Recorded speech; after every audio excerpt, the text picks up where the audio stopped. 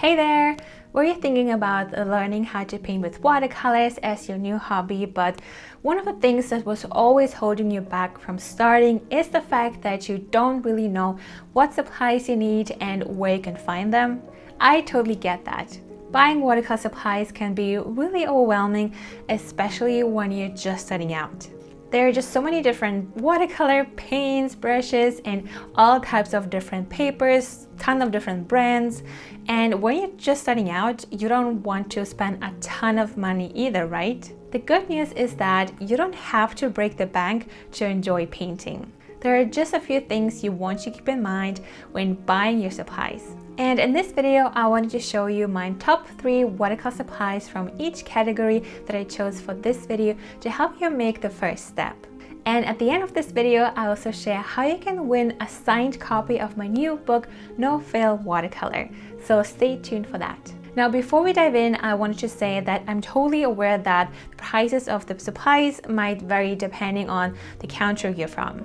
Something that is relatively affordable where I am might be super expensive where you are, and vice versa. So these are just my suggestions, but I still want to give you a few key points that you can always keep in mind regardless of where you're from. One of the things that beginners usually don't pay much attention to is the paper they're buying. But when it comes to watercolors, watercolor paper is the foundation of your painting. If you're a beginner and thinking that for now I will use just cheaper paper until I get better, you might not even reach this point because you give up along the way. But the problem with that is it won't be the artistic skills holding you back from achieving the results you desire, but the quality of the paper. That's why the first step is to invest into good quality watercolor paper. The reason why this is important is because if you use super low quality paper, even if you have expensive watercolor paints, the colors will look a lot more pale, the paper will buckle, and the painting will dry streaky and blotchy. So you'll constantly have to fight the paper. Low quality watercolor paper also won't be able to handle all the brush strokes and all the moisture, so it can start peeling and breaking during the painting process. Good quality watercolor paper, on the other hand, is not only a lot more durable, so you can really take your time refining your artwork layer by layer, but it also makes the paint dry evenly while keeping the colors look vibrant and just beautiful in general. So good quality watercolor paper actually helps you to save money, to create a better painting, and make sure that you're enjoying the learning process. That's why if you're on a budget but still want to enjoy the process without feeling frustrated, I would recommend looking into 100% cotton cold pressed watercolor paper. It's usually more expensive, but it still doesn't have to break the bank. You can get one big sheet of paper that you can cut into any size you want. For example, one of the best watercolor paper that is made out of 100% cotton is by Arch, and you can get one huge sheet of cold pressed watercolor paper that is just about $6, and you just can cut it into multiple smaller pieces so you don't feel super overwhelmed. Or you can buy the watercolor pad version with 12 sheets for about $13 and do the same. You can usually find loose watercolor sheets from different brands and test what you like the best before committing to anything. This is a great way to invest in good quality supplies without breaking the bank. Here are some other watercolor paper that I really enjoy using lately.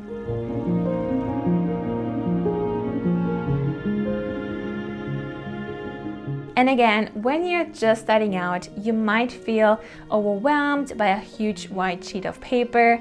So you can definitely just divide the paper into smaller sections and start there. And my go-to stores for online shopping besides Amazon is Jackson's Art Supplies, because I can usually find everything I need, and they also ship worldwide as well. Next on the list are watercolors.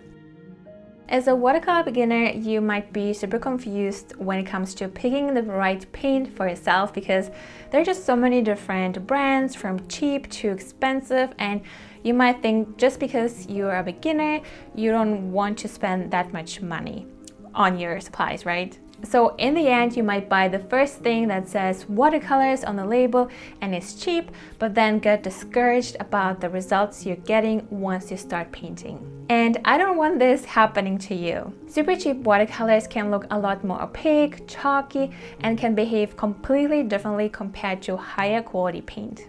And I often get asked about why your paint doesn't behave the same way as in my tutorials. Now, I don't say you can't enjoy painting with lower quality paint. I'm just saying that if you hit the point where you feel just frustrated and like giving up, it's most likely the watercolor supplies you're using. And sometimes beginners are not aware of that and just quit. And you can avoid that by upgrading your supplies or just start out with good quality paints. I think there is this misconception that some watercolor supplies are just overpriced for no reason. But it's not really true because you do get what you pay for.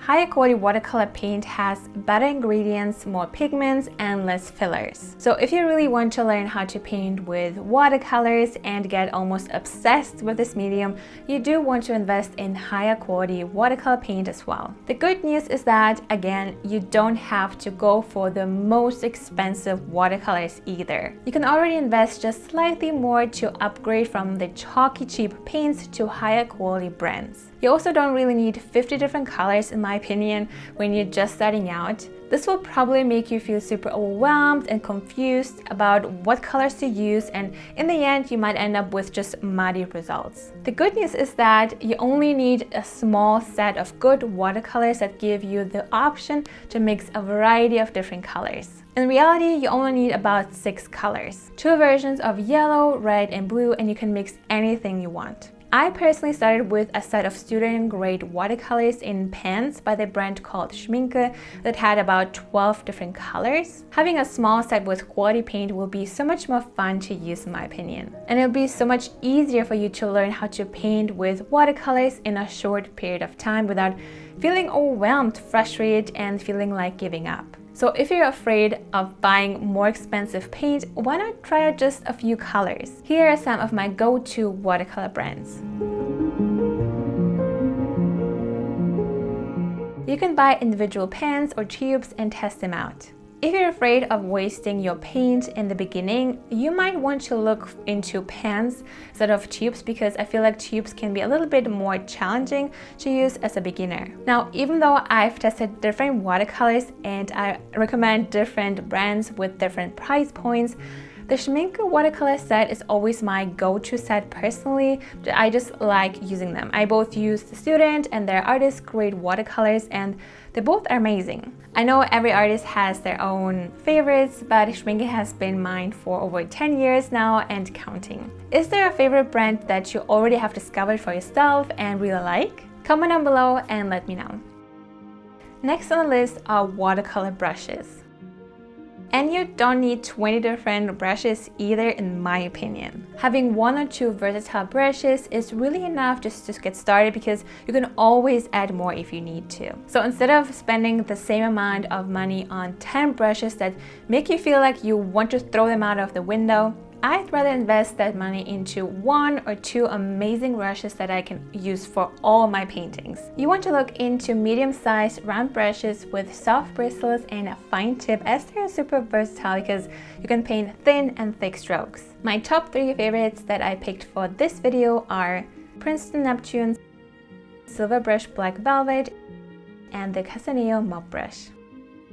They have super fine tips so you can paint small details while being able to cover a bigger area with paint. I've been using my Casaneo mop brush and my silver velvet brush for over a year now, and they're now my go-to watercolor brushes. The bristles are super soft and they can hold a lot of water. They also have a fine tip.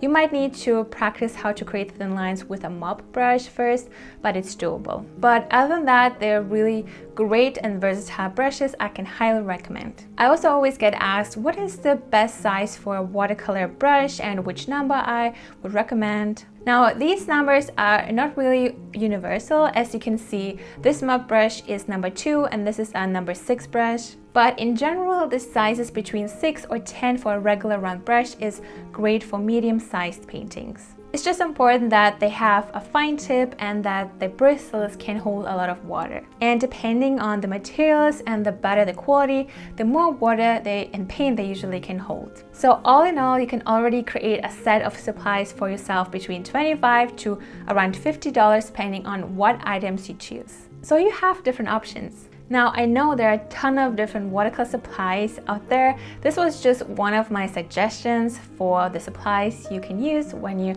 a beginner. You can always pick what works best for you and have fun with it. I think every artist has their own favorite, so it's rather a personal thing at the end of the day. And you always evolve and test out new things that you might like in the end, so that's totally okay. Don't feel like you need to pick the perfect supplies for you because you have to stick to them forever or something. Just choose something and start from there. You can always test out more supplies as you get more confident and want to explore new things. Now, if you're someone who is addicted to buying watercolor supplies as actually painting or just need some additional painting ideas to actually get started, I have a solution for you because I'm giving away 5 signed copies of my new book, No Fail Watercolor. It has over 25 projects and even more resources that you can access if you have the book. All you have to do is check out the link in the description box down below and then follow the link. There you'll find all the information and how to join the giveaway. And I promise it's very simple to enter. In my next video, we are going to talk about how to actually get back into painting now that you know what you get or if you already have all the supplies you need. In the meantime, don't forget to join the giveaway. You can find a link in the description box down below. I really hope you enjoyed this video and found it helpful. Thank you so much for watching. Have a wonderful day and I will see you in my next video. Bye!